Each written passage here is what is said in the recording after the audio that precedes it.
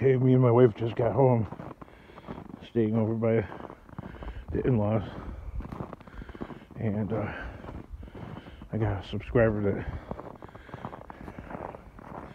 sent me this, some really nice size 6X. Ooh, that thing's frozen to the ground. There you go. A 6X. And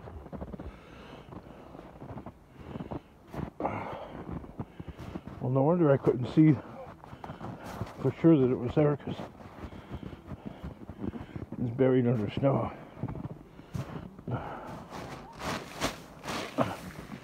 Oh, it's wrapped all right.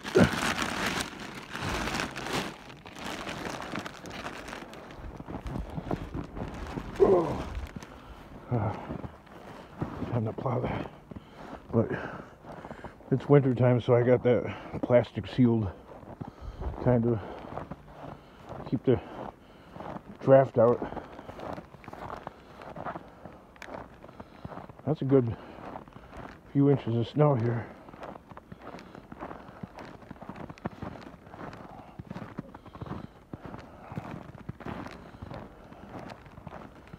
I should look, even though it's only 1 degree out, the snow is turning into water. That's how strong the sun is. I should actually look under the hood. I haven't run this in a day or so, because I'm afraid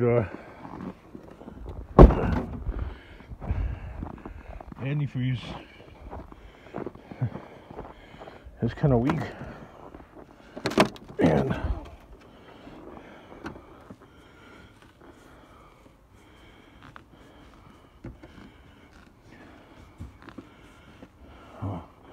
there's trouble in River City.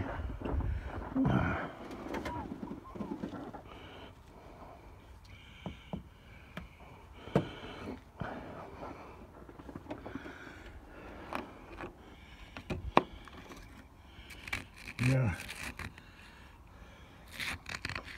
Look at that antifreeze.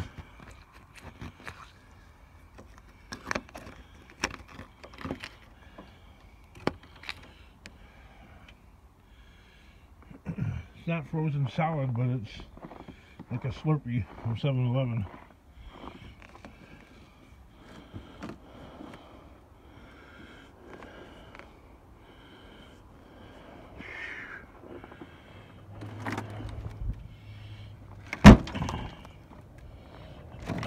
Close the hood all the way right now.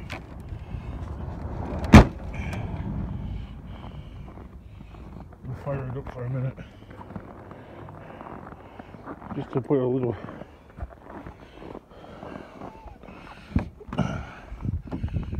heat under the engine. Maybe I plug that back in and put that under the hood. But hear the way that started?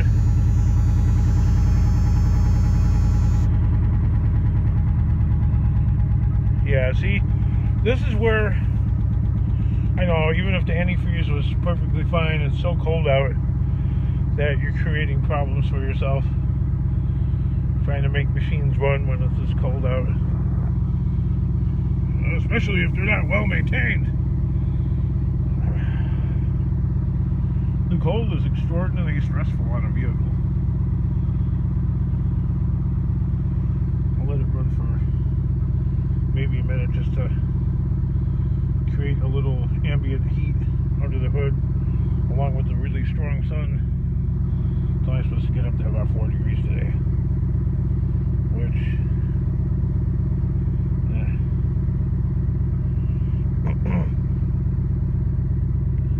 you know what? Mother Nature is very strong, and just get out of her way. Let her do her thing. But my thing is, with all this snow, and I'm looking at the future forecast, like all the way through into March, and it's showing a lot of March is going to be rainy, which means the compound is going to flood. So we're going to go from this to next month being sopping wet. You know, because this is all water too. This gotta go somewhere. If you think about it, alright, this is all going to end up in the Mississippi River and eventually go all the way down the Mississippi River down into the Gulf of Mexico. It'll become part of the ocean.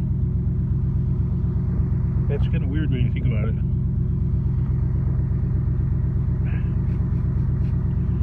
Smelling the, I don't know, the exhaust smells weird.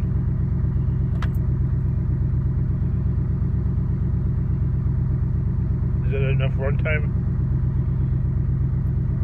That's enough runtime for being that cold like that.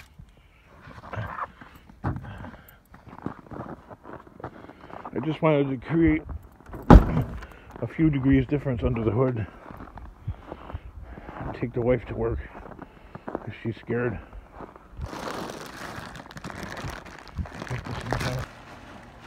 I just got this, I already tore it a little bit, but trying to save room on the camera.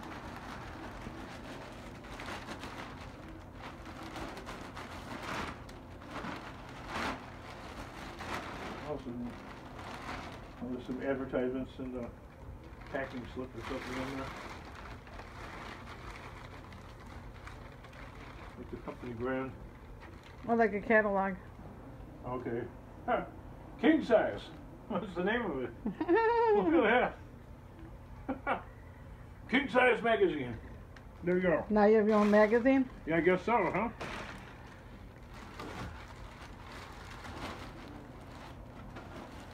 This was packed pretty well because it was sitting on the porch under snow.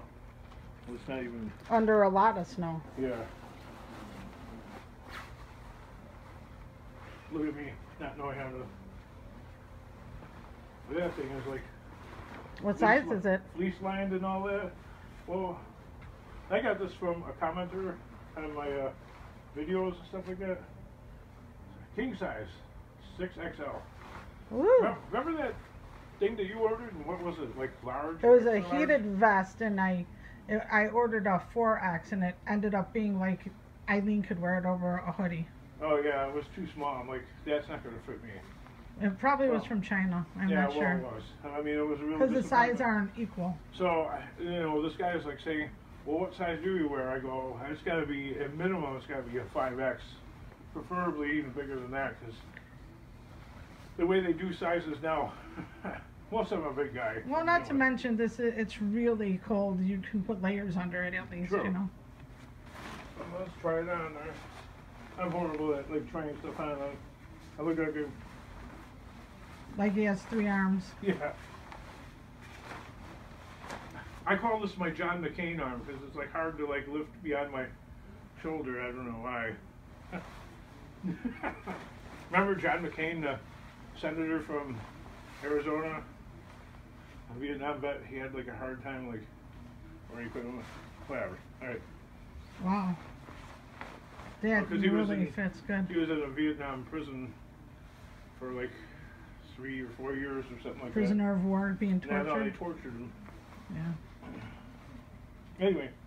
Wow. Look at how a 6X fits me. It fits me just right. Like, I know a lot of people don't like the sleeves to like go that, but I don't like this. You know, on coats if they're smaller, it's tight, and when you do that, it like rubs. Oh, that's like one of your biggest pet peeves, I know. Yeah. Plus, you can make turtle hands out of this. Like when it gets cold, because I don't really like wearing gloves. And there's room in here to put another. Oh, look at, there's a pocket inside too. Layer. Nice. Yeah, there's a little pocket in there. I didn't even see that. And look how big the pocket is over here. Unzippable. See, that's good whenever your hands are full and you're walking in the snow, you can put your phone in there. Put keys in there or whatnot. And then they won't fall out. Yep. Well, as long as you remember to zip it. They're in there. Why is the collar doing that? It does that on everything that they wear. Because you have no neck. Yeah. It like just goes, it just goes wherever it wants to. Look at the fashion that I got. You know, it's like that. Hey dude, do you know your collar's up? Like, and train the collar to you. Alright, I got this from a subscriber to my channel, and I have to thank you. I don't know, I don't have permission to mention his name, so I'll leave that off. But thanks, buddy.